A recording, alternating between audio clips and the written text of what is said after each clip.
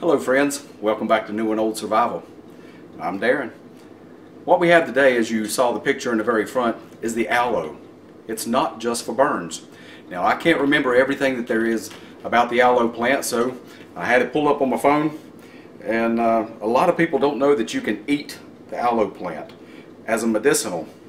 So online, according to the research done by the health ranger and nutritionalist Mike Adams, aloe vera offers potent natural medicine that halts the growth of cancer tumors, lowers high cholesterol, repairs sludge blood, and reverses sticky blood. I don't know what that is. When I bleed, I bleed. It ain't sticky and it ain't sludgy. It boosts the oxygenation of blood, eases inflammation, and soothes arthritis pain. It prevents kidney stones and protects the body from oxalates in coffee and tea. It alkalizes the body, helping to balance overly acidic dietary habits.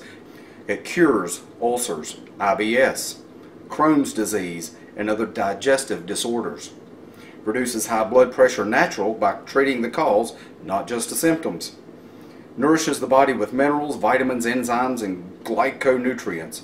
Accelerates healing from physical burns and halts colon cancer. Heals the intestines and lubricates the digestive tract. It ends constipation. It stabilizes blood sugar and reduces triglycerides in diabetics. Prevents and treats candida infections. Prevents the kidneys from disease. Boosts cardiovascular performance and physical endurance. Speeds recovery from injury or physical exertion. Hydrates the skin, accelerates skin repair. Okay, I know I'm out of frame, but I believe you can see this okay. This will be the knife that I cleaned the rat with. If you haven't seen that video, check it out. And guys, be sure to hit like, subscribe, and there's a little bell in the right hand corner of that screen that you can be notified whenever I post a new video, so you can be kept up to date.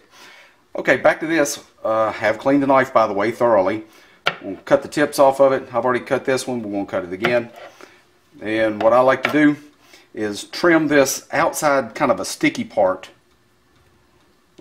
Probably easiest from fattest to the thickest. It don't take much. Alright guys, sorry about that. I had to put a little cut in the video because I was interrupted by the power company wanting to cut some trees. So we've scraped out the middle of this aloe plant, and it is super duper high, and I think it's vitamin A, B, B1, B12, C, K. It's just a nutritional powerhouse. So if you don't want to take multivitamins, I don't like taking them. I'd rather get it from my food. So we're going to try this. I've already tried it before. It's slippery, slimy, but actually kind of tastes like a cucumber. I appreciate you joining me back on New and Old Survival to learn about maybe another plant that you didn't know was edible. And join me. Make sure to click like, subscribe, and that notification bell at the right hand portion of your screen, and you can be notified of the next. I've got ideas coming up, and actually I had Frank Woods to make a comment and said, how about some fire without ignition? I assume he means the hand drill, the bow drill, the spindle. We'll find out. Thank you for joining me on New and Old Survival. Hopefully you saw a plant that you didn't realize was edible.